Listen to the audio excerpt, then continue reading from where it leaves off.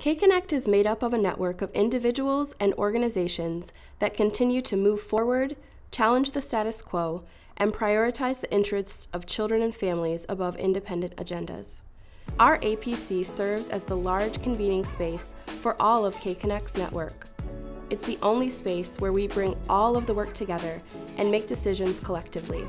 The content that comes before the APC is developed within cross-sector work groups.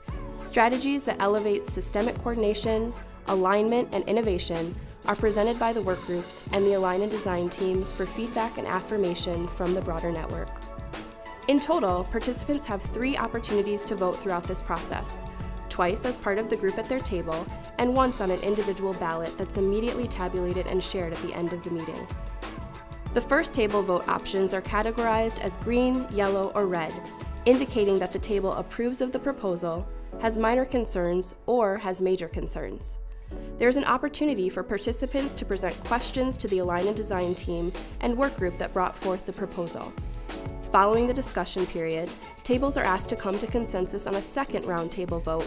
A gallery walk breaks up the morning by providing a hands-on way for APC participants to dive into the work of Kconnect on a personal level.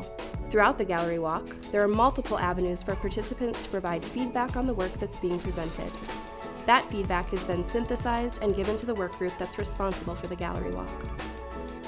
The Accountability Partners Council is vital to moving the work of Kconnect forward. This collective effort toward achieving equitable outcomes is the heart of Kconnect.